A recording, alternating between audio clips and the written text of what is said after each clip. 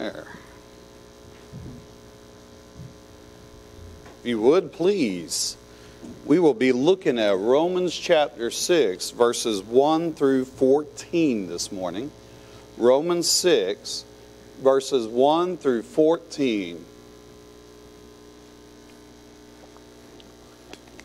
I'm like Mr. Rogers. I change clothes in between sets, right? Romans chapter 6, verses 1 through 14.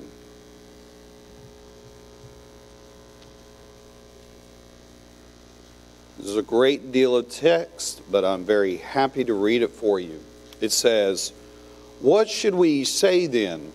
Should we continue in sin so that grace may multiply? Absolutely not. How can we who died to sin still live in it? Or are you unaware that all of us who were baptized into Christ Jesus were baptized into his death? Therefore, we were buried with him by baptism into death, in order that, just as Christ was raised from the dead by the glory of the Father, so we too may walk in newness of life.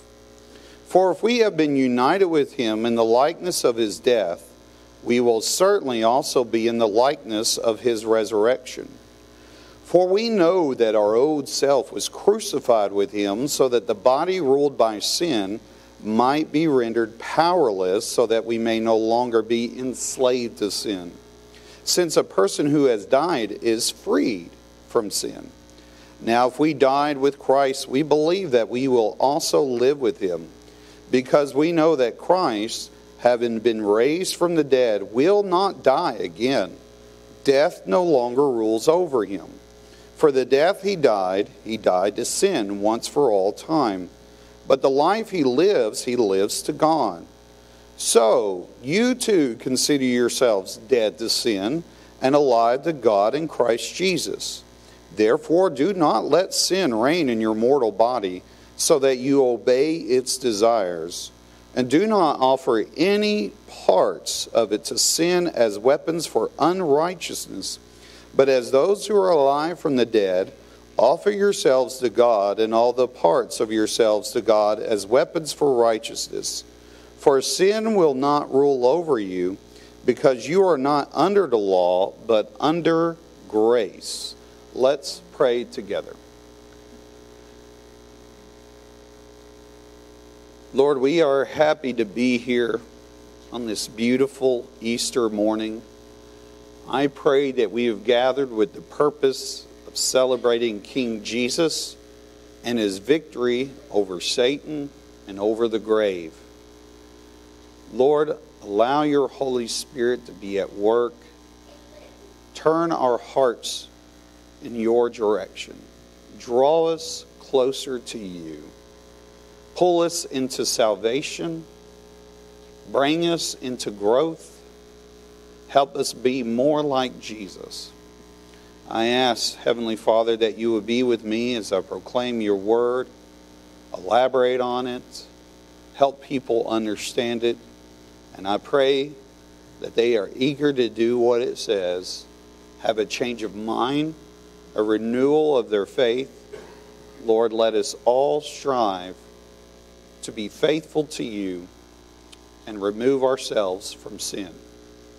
Lord, help First Baptist continue to grow in every sense of the word and be mindful of preaching the gospel to our neighbors and looking and helping them in their time of need. Let us love you. Let us love our neighbor.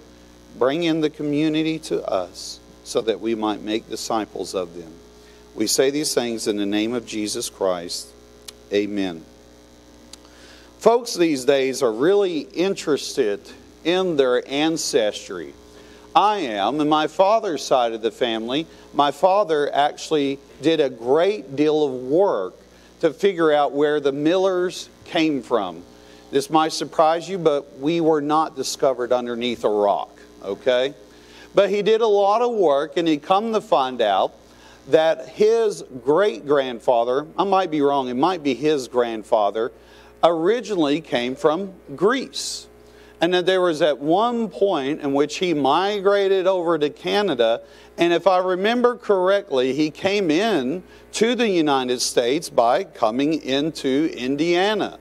I'm not sure of all the details, but he originally had a Greek-sounding name that sounded pretty foreign. During that time, foreigners were not well welcomed. And so to hide the fact that he was foreign, he changed his name. He changed his name to George Miller. All right? Because that sounds very American, doesn't it? Sounds pretty typical. Now, we like these stories. We like looking up where we came from, because when we look at our ancestors, our forefathers, what we like to think is that their story is somehow our story. That we see ourselves in them, that we can identify and relate to them, and it brings us a great deal of joy to be part of something. Now, that's all well and good. I encourage you to do that sometimes. It's fun. It's fascinating. But this morning, what I want to talk about is Jesus, of course, and how his story is our story. That when we are in Christ, there are certain things that are true about him and therefore are true about us. Jesus Christ is the center of human history. Everything is by him, through him, and for him. The story of existence revolves around this supreme hero, and he is worthy of our praise. Yes, we celebrate his resurrection on Easter Sunday, but we are to live our lives around that truth and celebrate it every single moment we are alive. And the great thing that we're going to be talking about this Easter Sunday is I'm going to demonstrate for you that his story is our story. And looking at this text, I see three ways in which that is true. Number one, his death is our death. His death is our death. Two, his resurrection is our resurrection. Keep that in mind. Although we are celebrating the past event of Christ's resurrection, but we are also looking forward to a future glorious resurrection of the saints. And then lastly, his life is our life. That more we learn about this, that we as Christians are to have the power of Christ living through us and with a new nature doing the things that he has commanded us. So again, his death is our death.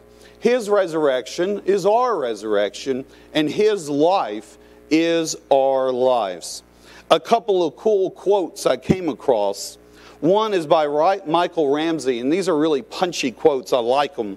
They're almost like Facebook posts. No resurrection, no Christianity. That's the heart of Christianity.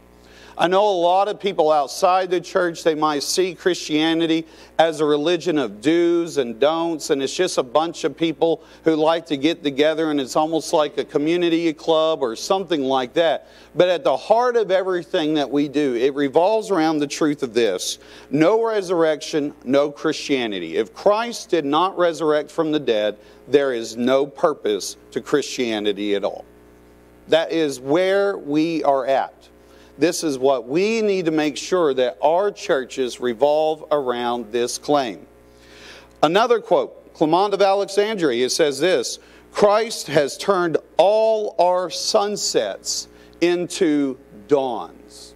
We were just talking about that at our sunrise service this morning. It seems like God embedded into creation the idea of resurrection. That every night when the sun goes down, you can guarantee what's going to happen the next morning. The sun rises. I don't believe this is by accident. I don't believe that God creates the world in such a way and things coincidentally point to Him. I believe that He did so with purpose, and we are to be mindful of that.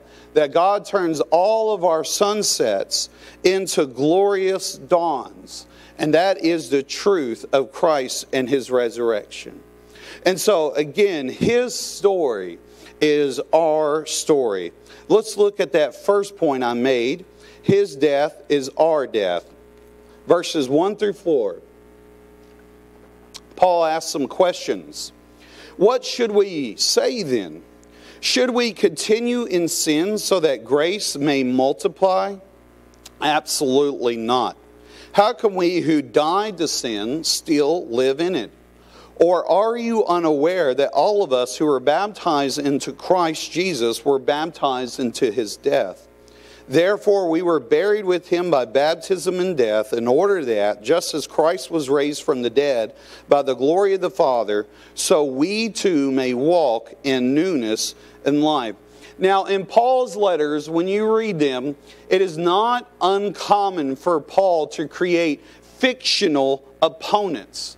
People who are listening to what he is saying, people who are reading what he is writing, and they might push back on him, have some type of opposition. And so every once in a while, Paul anticipates some type of objection to what he has said, and then he will pose it in the form of a question, and then will answer it for you. This is one of those moments. Paul has just made the argument, and pay attention to this, that salvation is not achieved by good works.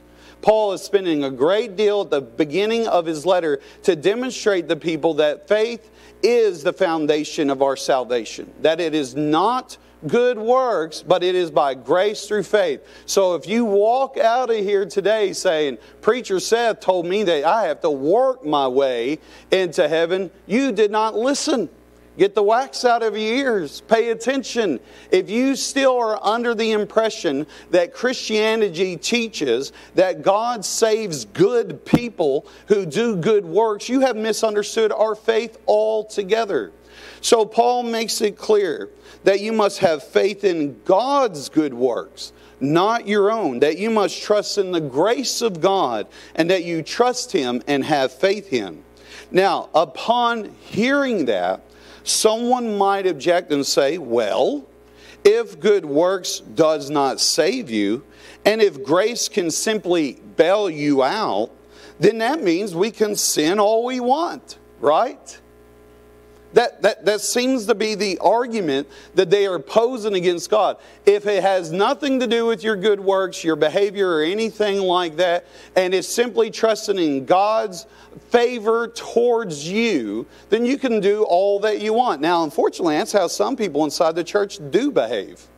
Right? They come forward, they cry at the altar, make some type of confession, they get baptized a few weeks later, then they go back to their sinful lifestyle, thinking that they have did all that they can. And they're like, well, I trusted in the Lord, right? I had faith in everything that the preacher said, so that means I can live any way I want. God's grace is kind of like a safety net, and I can bounce around into it all that I want. To this, Paul says, absolutely not. That he goes against this objector, saying that's not how grace works. That is not the understanding of salvation. Now, his reasoning is like this. How can we who died to sin still live in it? If allegedly you repented of your sins and now in your new nature hate sin, what in the world are you doing back in the mud again? Cannot do it. And he goes on, are you unaware that all of us who were baptized into Christ Jesus were baptized into His death? In the next few weeks, we'll be doing a few baptisms here at First Baptist. And so I thought it would be important for us to have an understanding what baptism is all about. Baptism is a ceremony in which the candidate is declaring to the world that Jesus' death is their death. That I am up here letting you know that there's a part of me that is about to die. That I am dying and that His death is our death. My old self plunges into the waters, symbolically declaring that the death of my falling self, that I am dying to my old ways. And the thing is about baptism by immersion, there is the possibility of death, right? If you rub the pastor the wrong way during that week, he might hold you under a little bit longer than you want to. So there is a real reality there of an actual death possibly occurring. And so I won't do that. Timmy's here. I see him. He's a candidate, so he's back there kind of squirming now. You're on my good side, Timmy, all right? And so when you are baptized, you are dying to your old ways. Christ plunged into death, and my sin went with him. You understand that? When Christ was buried, my sin went with him. His death is our death. Therefore, Paul explicitly states, we were buried with him by baptism into death. Be aware of that about baptism, folks. It's just not a photo op. It's not just something so that you can say, look how cute my kid was getting baptized. It's not about that at all. It's not about just an elaborate ceremony in which you make things about yourself. It is you publicly declaring to the world that my old self is dead. That symbolically, when I go into that watery grave, there's a part of me that's not coming out alive. There is a part of me that has died, and I have died in Christ. And here we are given one of the reasons for the resurrection of Jesus Christ. It says Christ was raised from the dead by the glory of the Father. Why? Well, one of the reasons is so that we too may walk in newness of life. And so if we are walking in the newness of life, Paul says, how in the world are you still trying to walk in sin? That doesn't sound like someone who is walking in newness of life. It doesn't look like someone who's walking in newness of life. It looks like someone who's playing church. It's someone who's not growing into Christ. So Paul stresses this elsewhere. In 2 Corinthians 5:17, it reads, therefore, if anyone is in Christ, he is a new creation. That's why Jesus stressed the idea of being born again. The old has passed away, and see, the new has come. So we cannot long for those things, sin, when we have died to them. Because salvation, again, is not someone just turning themselves around, reforming themselves, but it is recreation. It is a new spirit. It is a new nature. Every once in a while in my house, we give my dogs, scraps from the dinner table. And every once in a while, we sit there and go, I wonder if our dog's going to like broccoli. I wonder if our dog's going to like green beans. So let's say for the evening we had hamburger steak, mashed potatoes, green beans, and things like that. And we put all of that into the dog dish. We see her go over to the dish and eat it, slop it up and everything. And then when we go and check out to see what she has eaten, guess what she has left behind? That dog ain't going to eat green beans, right? That dog's not going to eat broccoli. That dog's not going to eat carrots. And maybe you got some animals that you can convince to do that. But our dog ain't going to do that. Our dog's going to eat meat. Why? Because it's her nature to do so. And she will reject the veggies. She will reject the carrots. She will reject the green beans, broccoli, and so forth, because it's not in her nature to indulge in those things.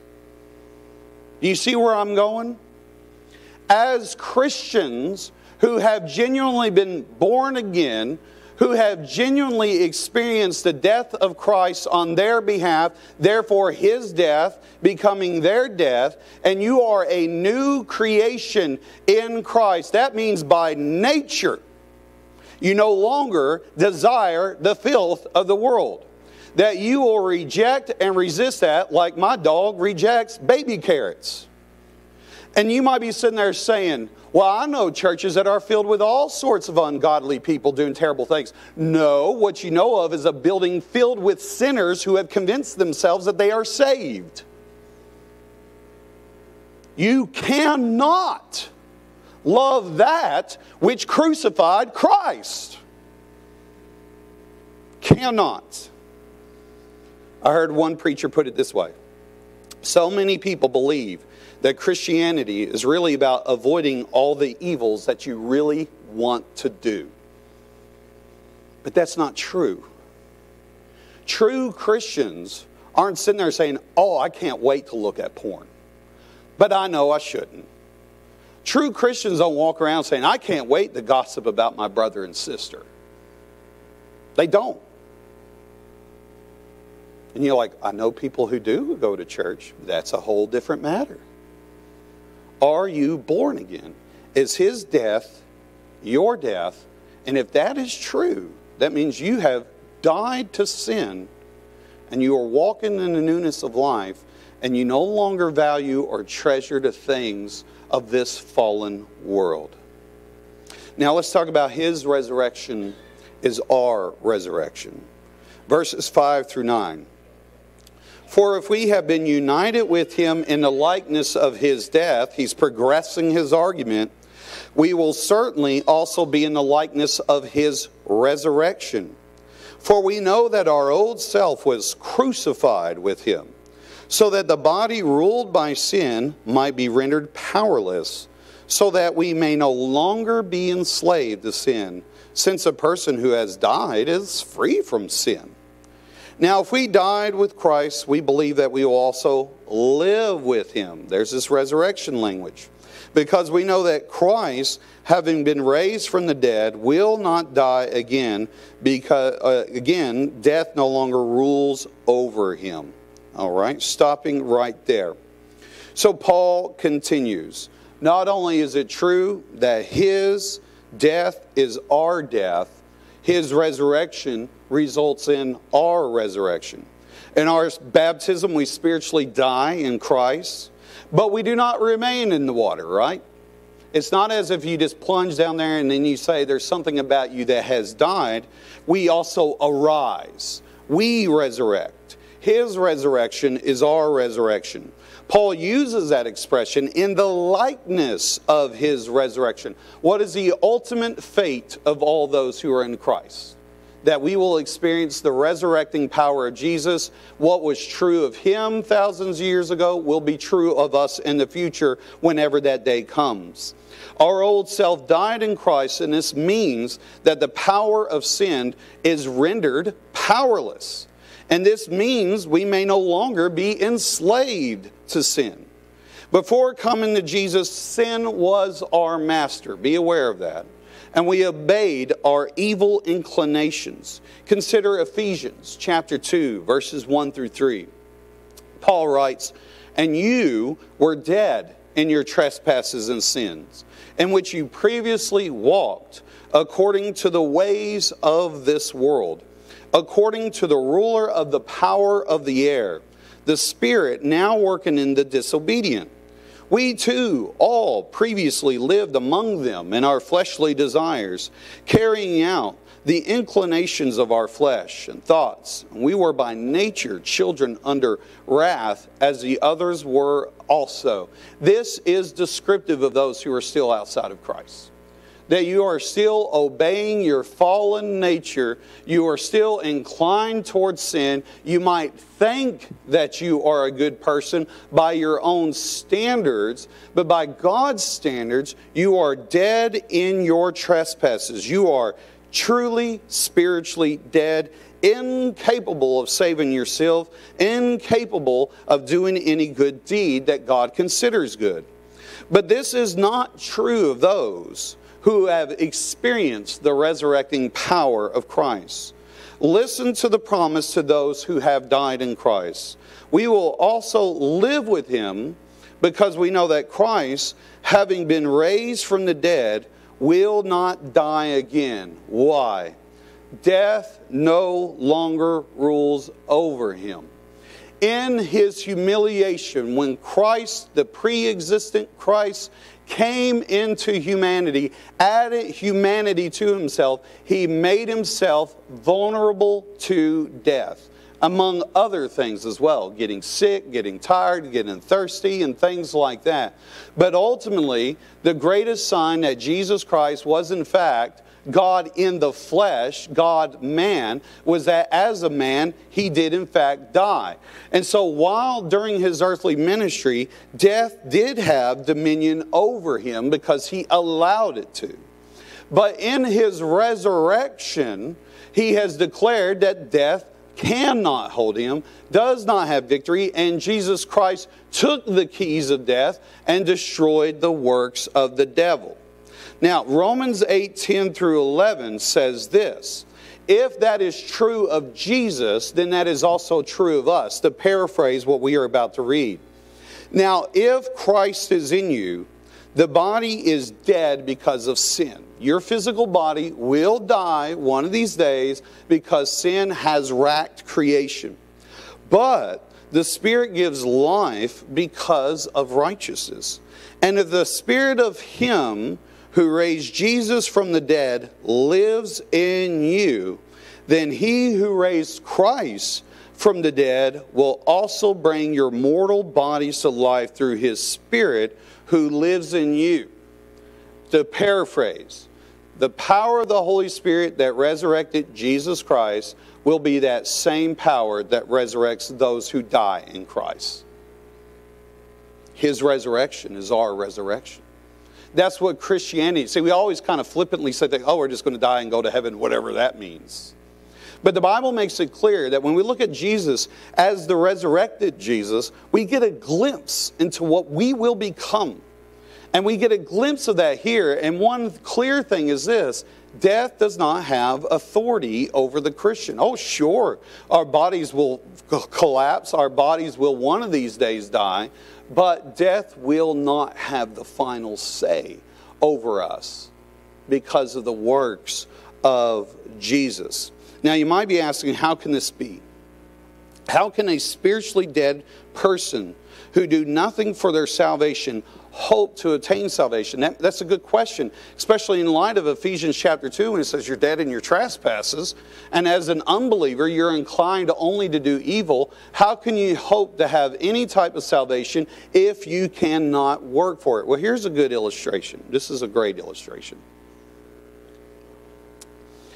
Shortly after Janie and I got married, it was discovered that someone had actually stolen her deceased grandmother's identity.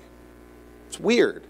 And that this individual who stole her grandmother's identity went out and bought a car with all of her information. And of course, they didn't realize that it had been done, because you don't think of your grandmother who has died going out to buy things. And so they called the people who were in charge, who were overseeing this. And the question that they just wanted to make clear is this: how can someone who is dead, who is deceased, purchase or do anything at all? This is the response.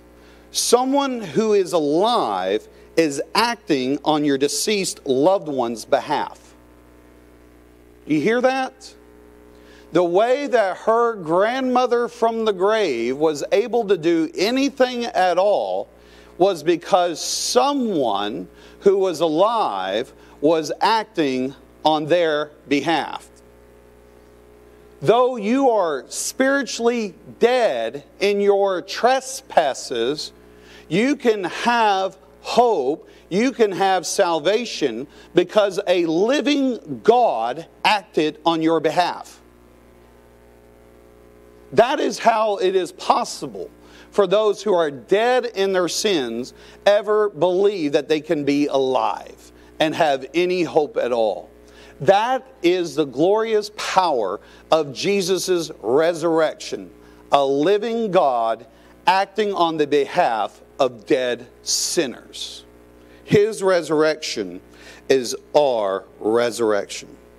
And then finally, His life is our life. Let's look at verses 10 through 14 one more time. For the death He died to sin once for all time. But the life He lives he lives to God. So you too consider yourselves dead to sin and alive to God in Christ Jesus. Therefore, do not let sin reign in your mortal body so that you obey its desires. And do not offer any parts of it to sin as weapons for unrighteousness, but as those who are alive from the dead, offer yourselves to God, and all the parts of yourselves to God as weapons for righteousness. For sin will not rule over you, because you are not under the law, but under grace. His death is our death. His resurrection is our resurrection. And finally, his life is our life. In Jesus' one completed act, he died to sin once for all time. Do not expect Jesus to die for sin again. He will not allow himself to be subject to that ridicule, to be spit on again. The offering, the sacrifice that he's making now is the one and done deal, and that's the one you need to be looking for, not for anything else. But the life he lives to God. So one final act in the past leads up to a continuous lifestyle that Jesus continues to live to the glory of his Father. So what does it look like for Christians, for believers, to live out this type of life? Paul gives us a series of commands here. First, you need to change your mentality. Those who are genuinely born again, you need to have a correct understanding of who you are, because there is an identity crisis among Christians.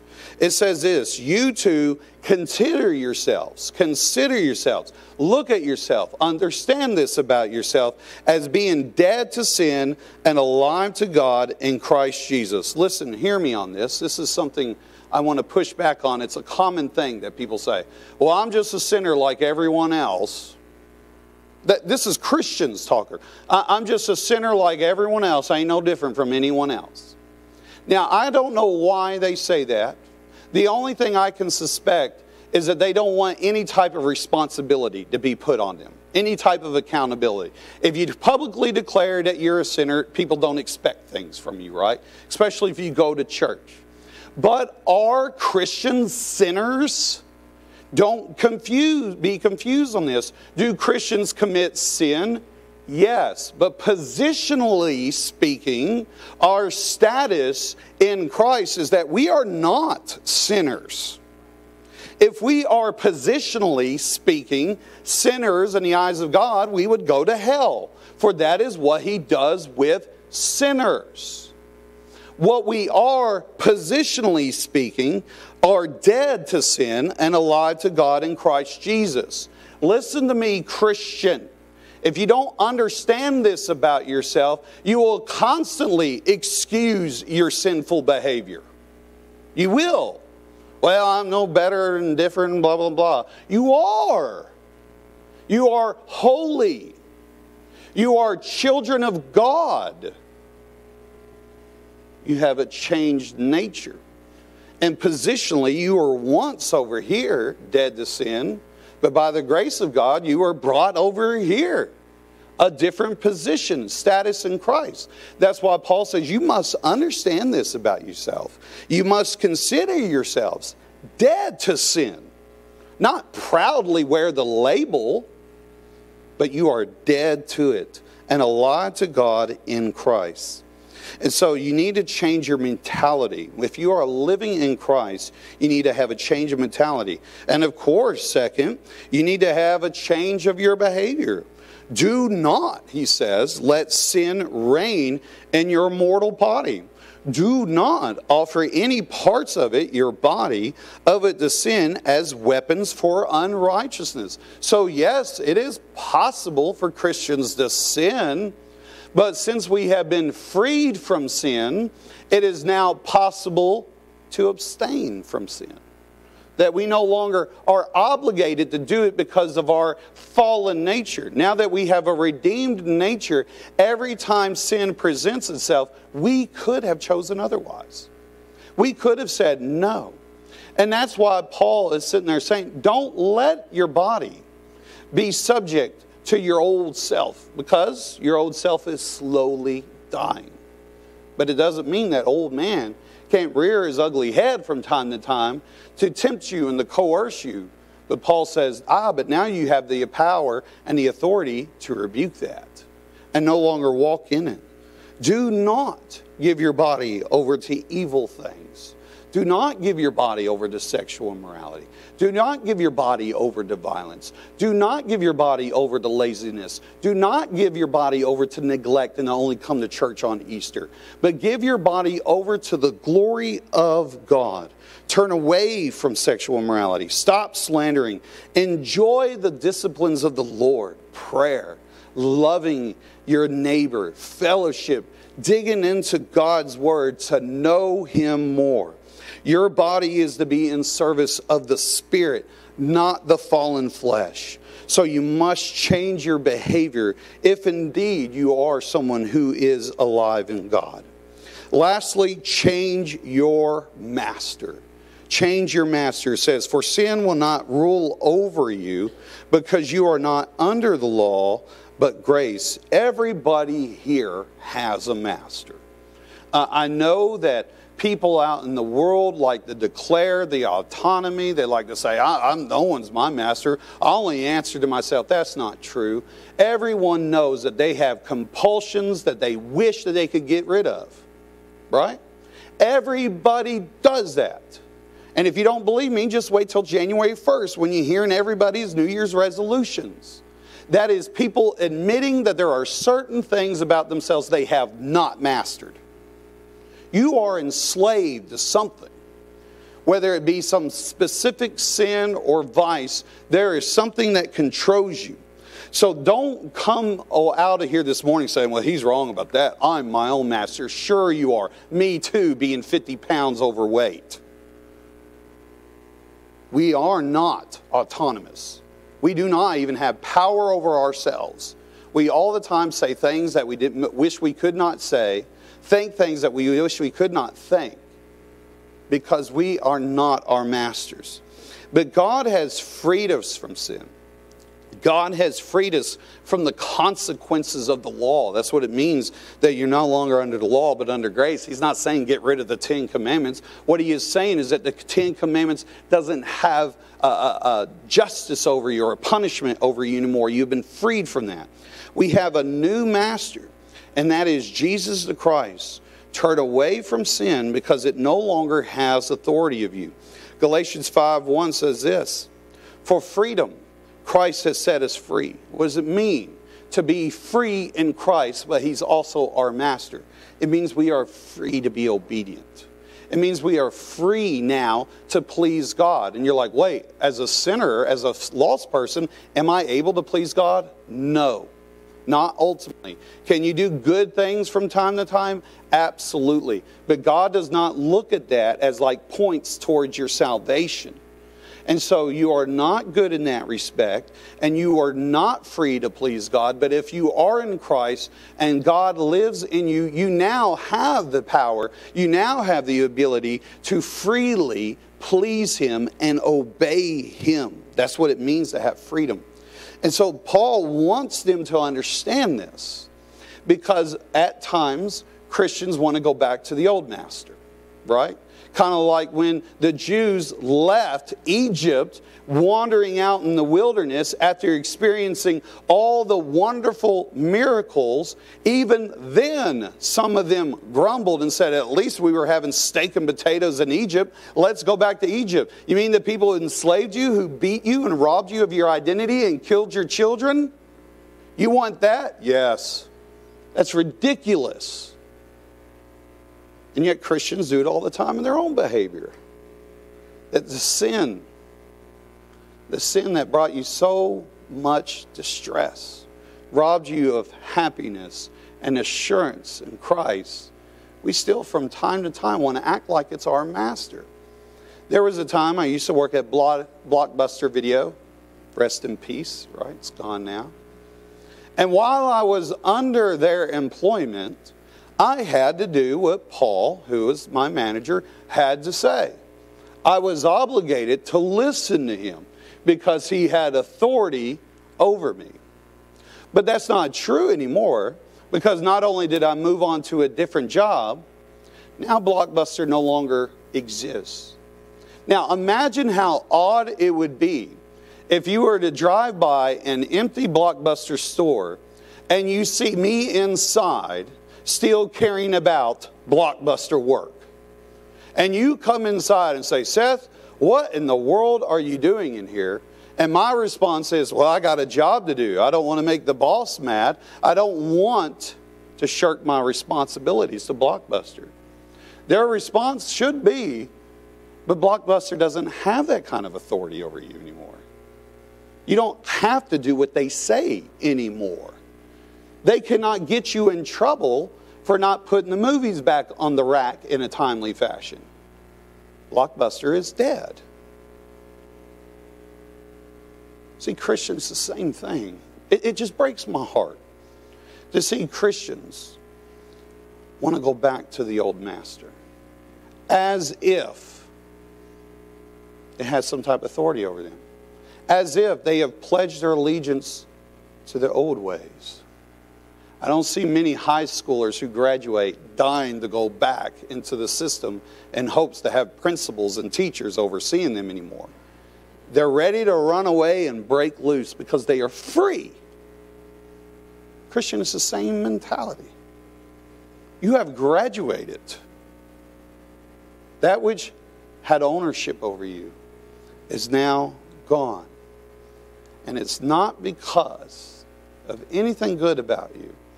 It's because His story is our story. His death is our death. His resurrection is our resurrection. His life is our life. Now, I want to end on this. There's a couple of times in this text it uses conditional statements. You know what I mean by that? If you do this, then that will happen. That's a conditional statement. When you're reading the Bible and you look for the words like if. In other words, all these promises I just spoke of do not automatically apply to every human being. What it means is this. It applies to you if, right? If we have been united in the likeness of His death, these promises apply to you. If we died with Christ, these promises apply to you. But if you have not met that condition, then they do not apply to you. And so if you are here this morning, you here because someone maybe poked and prodded you and says, you need to be in church, it's Easter. Maybe you're a husband and your wife convinced you to come. Maybe you're a young man, maybe you're a teenager, whoever it may be, yet you're here because of something else. If you're here this morning and you're outside of Christ, His story is not your story. If you are outside of Christ, the benefits of His death, burial, and resurrection do not benefit you at all. You must repent of your sins. You must turn to Jesus Christ and His good works by faith, and you can have eternal life. Then all these wonderful truths of death having no dominion, that there will be a day in which the saints are gloriously resurrected, will be applied to you. That the good works of Jesus are applied to your account. His righteousness becomes your righteousness. Our musicians are going to help out. I do appeal to you, if you are outside of Christ, come to the altar and pray with me. And I will help you out. I will help you have a better understanding of what the gospel is. But at the same time, that's just carpet. That's just steps. If you want to come and talk to me afterwards, pull me aside. I'll skip Sunday school for you. I will make sure that you do indeed have a correct understanding of what it means to be a Christian. And I will help you and answer any questions you may have. But the only thing you should not do is ignore everything I just said. Because if you do, you just wasted an hour. You really did. So come to the altar, respond to the gospel, give your life to Christ, Miss Roxanne.